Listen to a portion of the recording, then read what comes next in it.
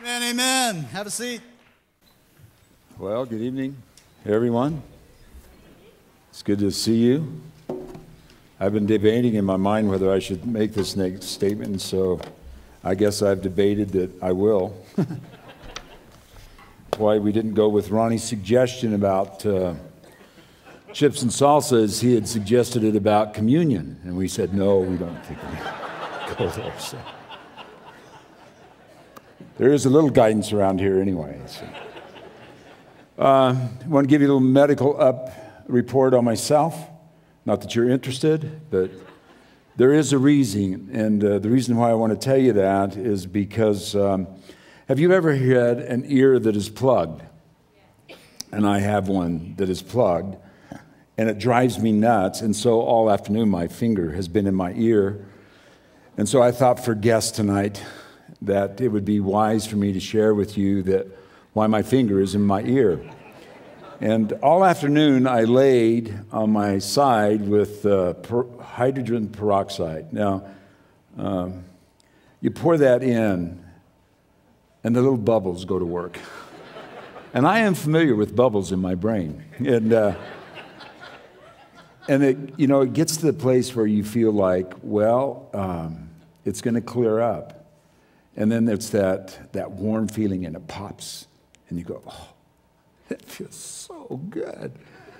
And so I wasn't thinking that I was going to have to tell this story. And while I was sitting over there, it plugged back up. And so if you see my finger in my ear, that's the reason why. And normally I don't walk around with my finger in my ear, which does bring up another story. I am hard of hearing. And sometimes selective, hard of hearing, but I am hard of hearing. And one of the toughest places for me to listen is out in the foyer, or out in the, whatever we call it out there. And it echoes a lot, and so I can't hear. And one time a good friend came up to me, and this was, I don't know, 4 or 5 years ago, and sometimes I'll just nod my head and say yes, and I don't know what I'm saying yes to. And he had come up to me and said, would you like to hear some really bad news? And I said, oh, yes, I'd love to hear some really bad news. And he kind of rolled his eyes, and then he told me what he had said, and I said, I'm really sorry. So when you're out there and I do one of these things and nod my head, just pull me aside. It's not offensive to me, and yell into my ear, and then we'll have a right communication, okay? So anyway, anyhow, turn in your Bibles to Philippians 2. We want to talk and start a new series tonight called Simply Serve, the Heart of a Servant. Philippians 2. The paradox of who Jesus is never ceases to amaze me with his humanity and his divinity. I mean, the guy is just so unique. How he works out of his humanity, learning, growing, enduring all the hardships of a human being, but maintains his identity with God. Now, here's one of the things that always just kind of blows me away about the Lord is that he has this ability. I mean, he started out with everything, knowing everything. I mean, he is God, you know.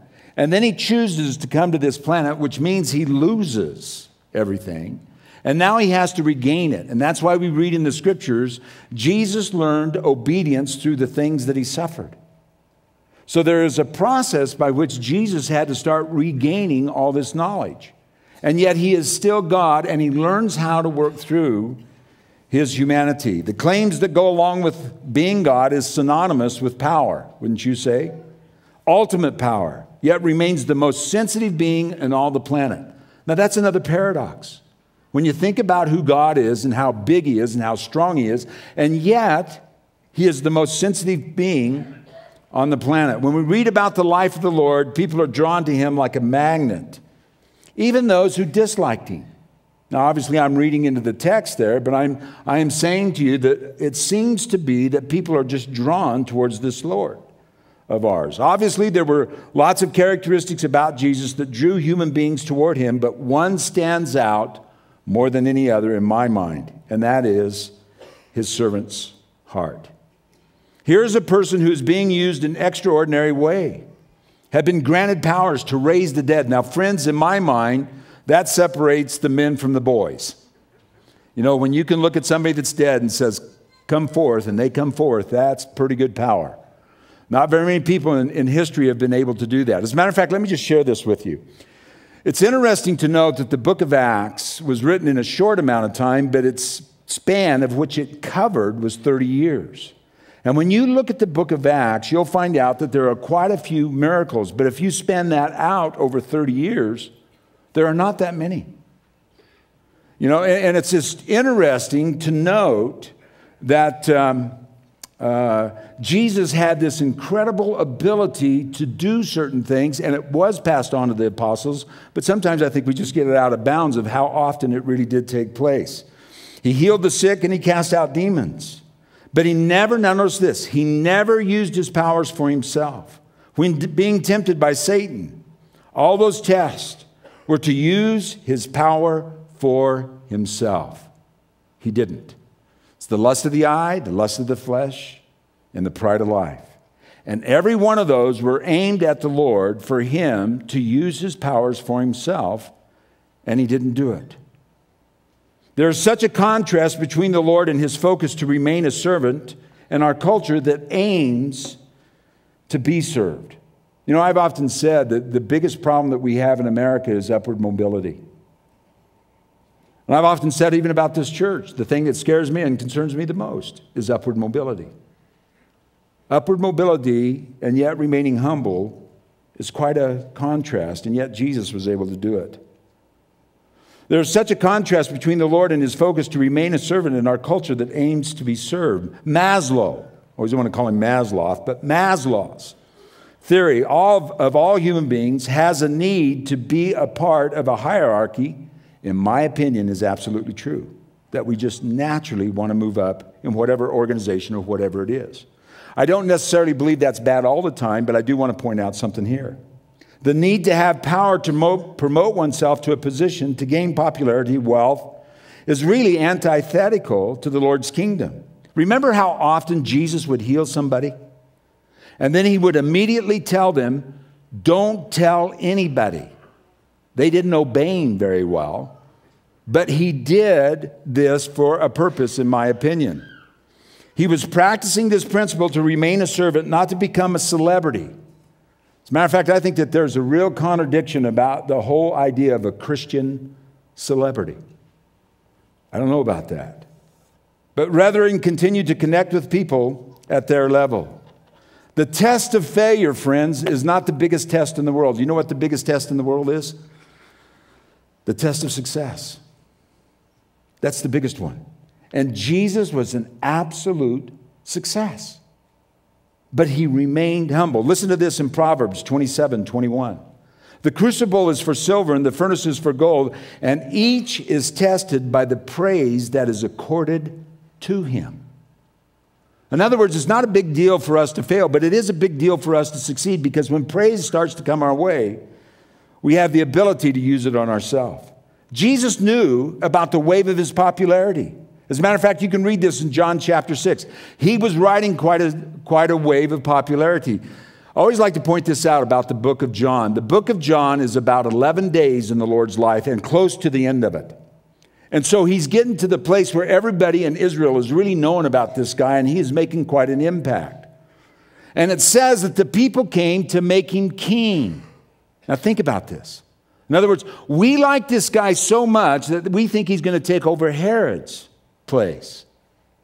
And it says about Jesus that he withdrew from them and went to a mountain by himself. Now, characteristically of what Jesus is going to do, because we're talking about a person here that has this incredible amount of power. Nobody has ever walked in the power that he has. And now he is going to say to his 70 and to his 12 and the other ones, I'm going to bestow power upon you. And what I want you to do is I want you to recognize this fact, that when you walk in this power, what should come through is a servant's heart and humility, and not trying to gain some kind of position. You see, it is my thinking, and I don't know how clear this is, but it is my thinking that one of the reasons why the church is having less and less impact upon the society that we're in is that we have lost the credibility to speak into the culture. And the reason why is because the way we're going to gain that back, at least in my opinion, is that we're going to learn how to gain the ear of our culture by serving them. And in that process of serving them, because people, just like the Lord, are drawn towards a magnet, they will be drawn towards the church, not because of popularity, but because we've learned how to serve. Listen to this in Philippians 2, 5-7. Your attitude should be the same as that of Christ Jesus, who being in the very nature of God did not consider equality with God something to be grasped, but made himself nothing, taking the very nature of a servant, being made in human likeness. If you have your little outlines, you want to follow along, let's take a look at 4 attitudes of a servant. 4 attitudes of a servant. Number 1, there are a lot more, but let me just go through these 4. Number 1 is this: they relate to all segments of society. There were 4 segments of society in Jesus' day, and he remained a servant to all 4 of these segments of society. We must maintain a respect for all 4 and not be intimidated by the more powerful, but learn how to serve them as well. Let me give you these 4 classes. Number 1 is this: there was the ruling class. These were the people that were real power brokers of the day. They were the celebrities. They had the money and they had the influence, and this would be like Pontius Pilate or Herod. Now, when you look at this class of people, you have to recognize that Jesus did serve them, even before he was in front of Pontius Pilate. He told Pontius Pilate, you know, first of all, in all due respect, you don't have any power except what was already granted to you. And if I wanted to, I could opt out of this thing right now, but chose not to. And he served him. Pontius Pilate had some interesting questions for Jesus. Are you the Son of God? And he says, thou sayest I am. In other words, yeah. You know, he didn't have, a heart that was saying, I'm better than you, but he did have a heart that said, I will serve you.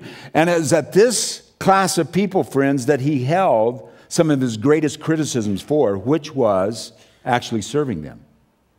So you have a class of people here that Jesus comes to that is not intimidated by, but he learns to serve him. Then right underneath that is the retaining class or retainer class.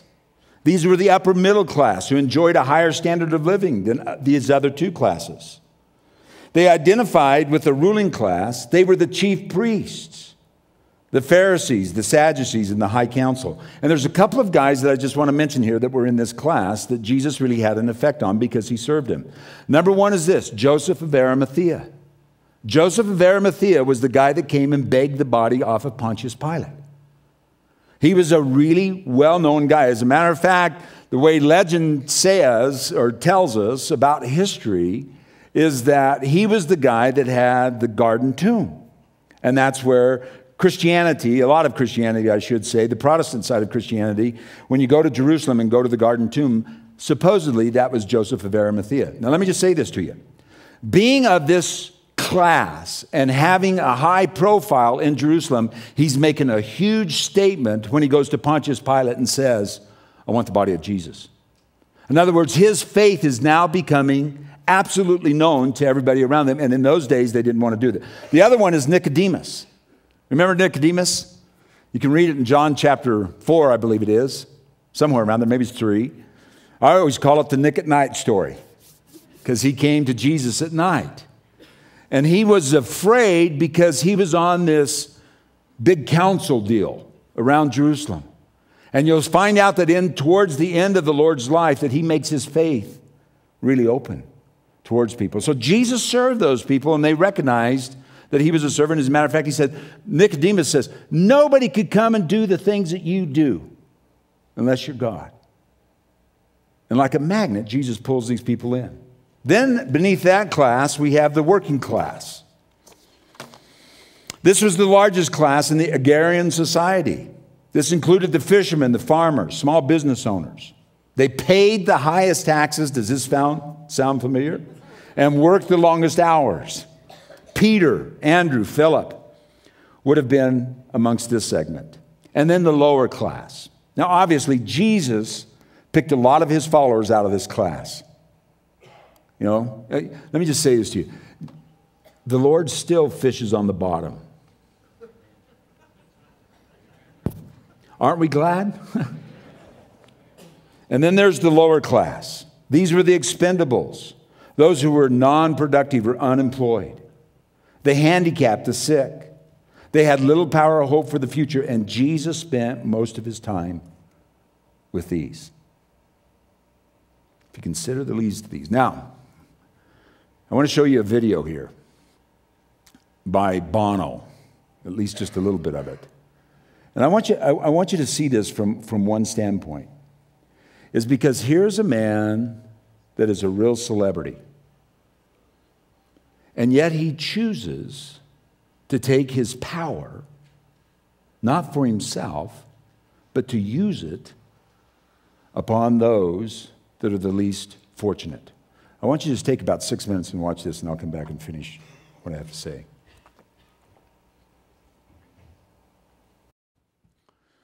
I don't know about you, but when you look at somebody that has that kind of celebrity status and is using it to touch the poor, you can make a comparison to what Jesus came from. Talk about a celebrity. Jesus comes from, and he says, that's where my focus is going to be. So I want us just to think about that, you know, that as we grow, that the real focus that the Lord wants us to use our lives for is to influence those that don't know him. Number 2 is this. Servants are motivated by serving, not status. Now, I'm going to bring this out of Matthew chapter 20. Now, I'll go through this rather quickly, but there was a mother by the name of, she had 2 sons, and the name was the mother of Zebedee, the 2 sons of Zebedee. And the point of this story is that Jesus is now seeing some things that are really taking place in his ministry. And so she sees that there's a really good thing going on, and because 2 of her sons are the disciples, she comes up to the Lord, and she actually kneels down before the Lord, and she says, I want to ask you a favor, and I ask that you would grant this to me. And he says, well, what's that? And she said, I would like one of my sons to sit on your right side, and then I'd like my other son to sit on your left side, which is really a statement of power. Wherever you're going to sit, I want my sons to be there at that place, because I see you've got some really good thing going on here. And Jesus goes, wait a minute. Now, friends, let me say this. It was not just about those 2 guys. It also goes on to say the 10 others became indignant when they heard the request of the mother. And the reason why is because they wanted those positions. And Jesus says, guys, we've got to take a time here, and we've got to talk about this. So he brings them together, and he basically says this. That is not the way my kingdom works. It's not about position. It's about function. And what I want you to do is I want you to function like me. And this is where we pick it up in Matthew 20:26. Not so with you. In other words, he's comparing it to the Gentiles who lord it over them. He says, it's not so with you.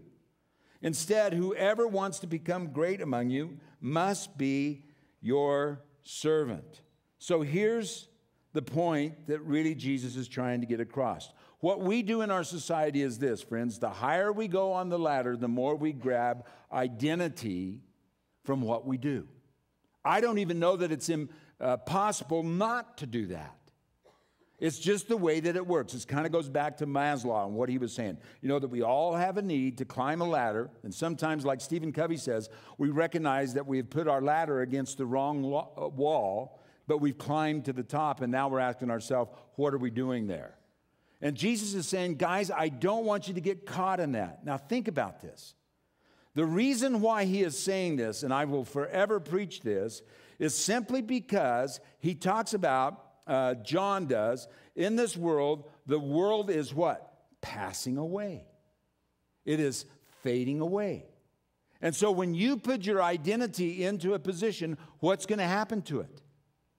It's going to pass away. When you go to a funeral and you look at Joe in the box, you don't go up there and say, that's Joe. You say what? That's Joe's remains. Why is that? It's because we know that Joe has passed away. And when we put our identity in these things of the world, Jesus is saying that your identity is going to pass away. And here's the real point that he's making. If you want real identity in my kingdom, there's one thing that you can do to be great. Serve. If you serve, you're great. It doesn't matter what else you do. As a matter of fact, friends, when you look at this, Jesus came as a servant, and even when we get to heaven, now a lot of people have a lot of ideas of when the marriage supper of the Lamb is, going to be and all that kind of stuff. I just want to be there. But the point of it is that Jesus, even at that point, is still taking the towel and putting it over his arm and is serving. And so he's called us to serve. Number 3 is this. Not a status. Stewardship of a servant attitude is vital.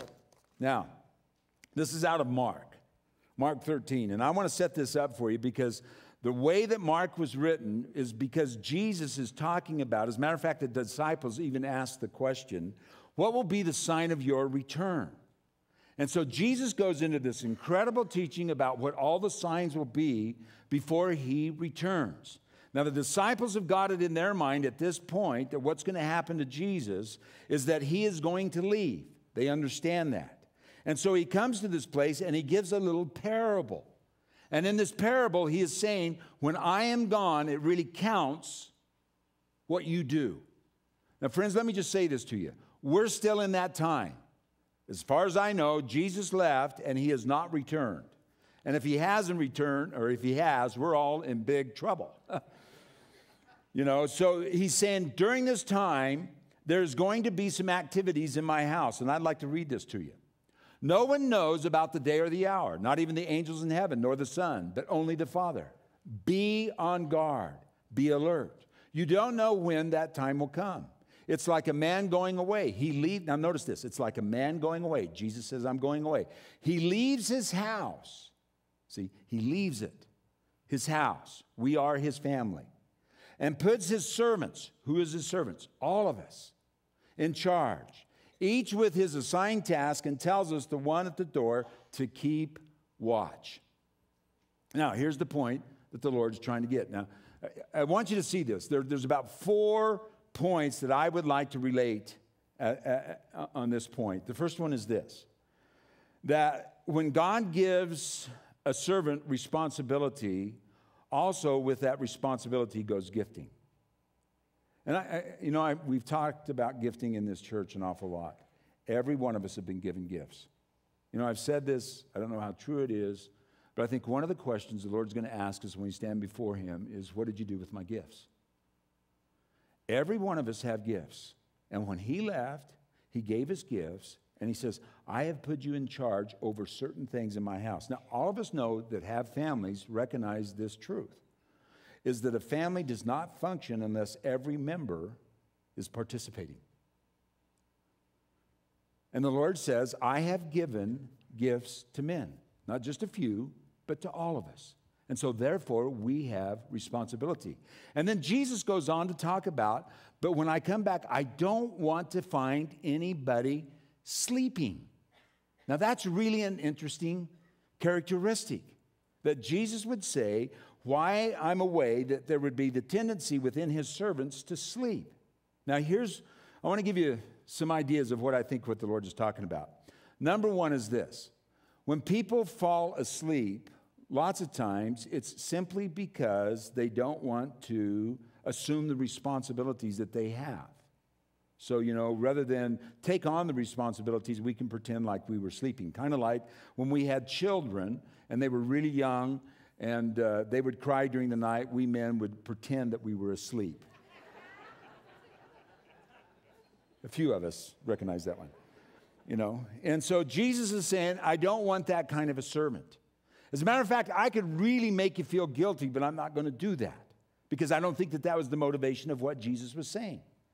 He's just saying, look, a tendency within all of us is to think, I really don't have gifts. And actually, a mentality that we deal with in this church is that it's so large, they really don't need my help.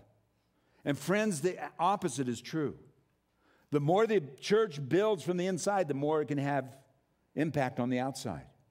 Every one of us have been called to do something in the church. We talked about that as ministry. Which goes to this other thing about sleeping that I thought about. The reason why many of us will pillow our heads tonight and sleep quite soundly is because we worked hard all day. And you're wiped out. As a matter of fact, if more teenagers had jobs all day, they would sleep a whole lot more at night. You know? And so the idea behind this is this. Now, and this is something that I think the Lord's really trying to get across to us, is this. When you work a lot, you get tired. And when you get tired over a long period of time, you neglect your responsibilities. And here's the point about the church, friends. And if we're going to be responsible about this whole idea about being good servants while He's away, is that we always have to have people in training to take our place. You know, when you leave or you don't show up and you have a responsibility around this place, the ship still has to sail. And the Lord just says, I want you to be on your guard, alert. Because there's a tendency over a long period of time just to think it really doesn't matter what I do. Which the fourth attitude that I really kind of like to talk about is this. The church is always about expanding its place to allow more people in to use their gifts. So that it keeps on going. It keeps on going.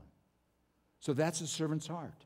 Is he recognizes this house that the Lord is building is really dependent upon us, we people, finding out what our giftings are and then maintaining His house. Number 4 is this. They have an attitude of submission.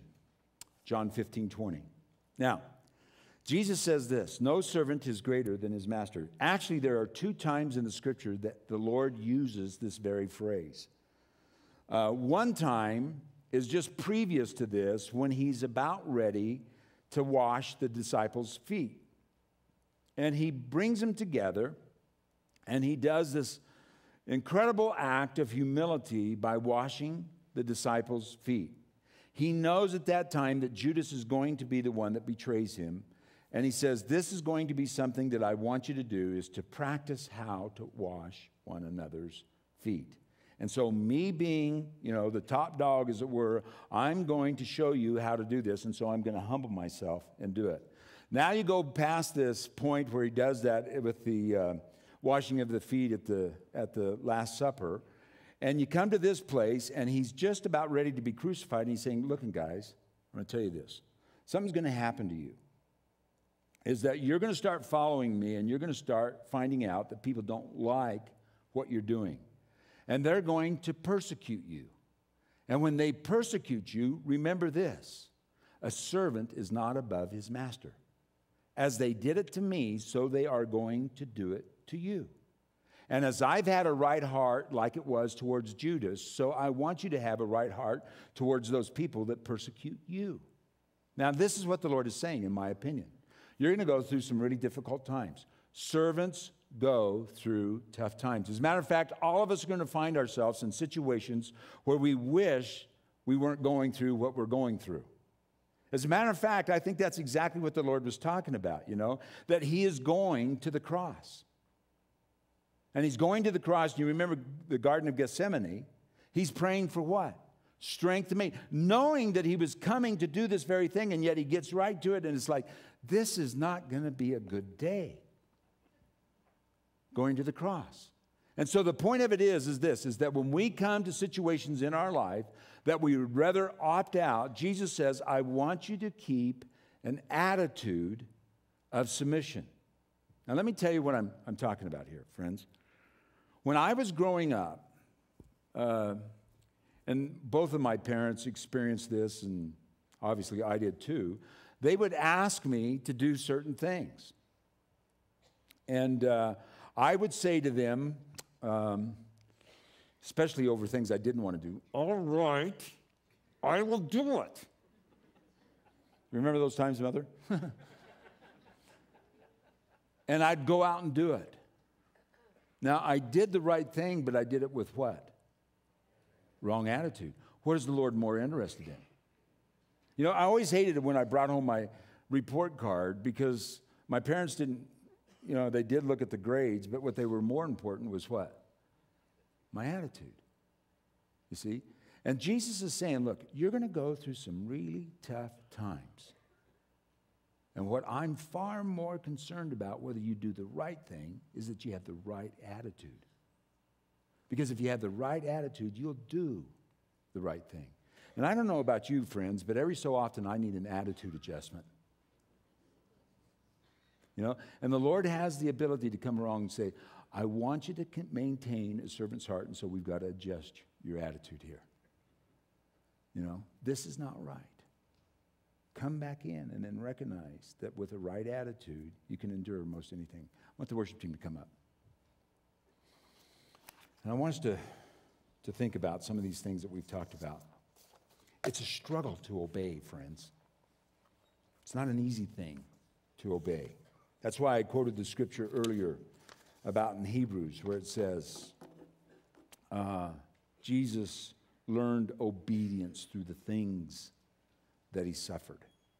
Is because you and I walk through this life, we're going to discover there are certain avenues that we walk down that are not going to be convenient. But Jesus says, keep an attitude that is right, and I will bless you in the end. I want you to stand with me. We're going to worship the Lord, and I'll come back and pray with you.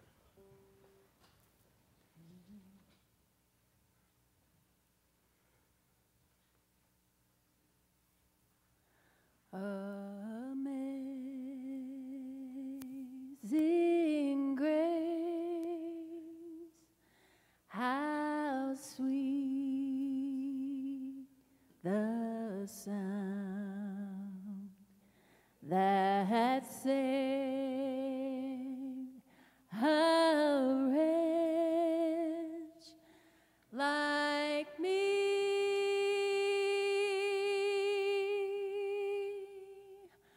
I once was lost, but now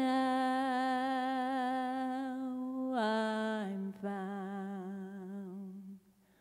Was blind, but now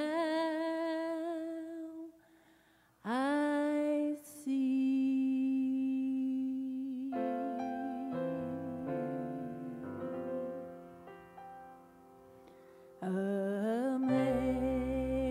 Amazing grace, how sweet the sound that saved a wretch like me.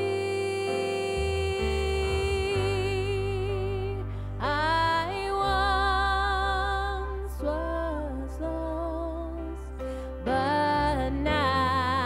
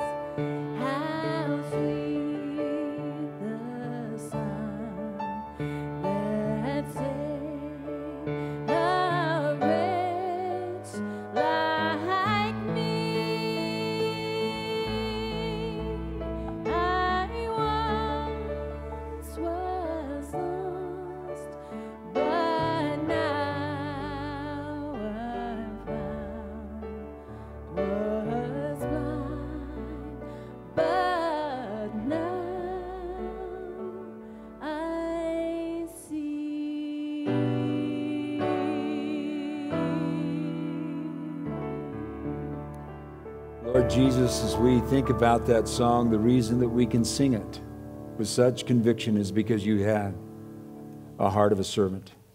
The reason that we experience grace in our life today is because you took upon yourself the form of a servant and came and served us. And Lord, with all of our hearts, we want to learn how to serve. We want to know what it is to have a heart of a servant, regardless if it's in the church or outside of the church, that our light would shine before men that they may see our good works and glorify you.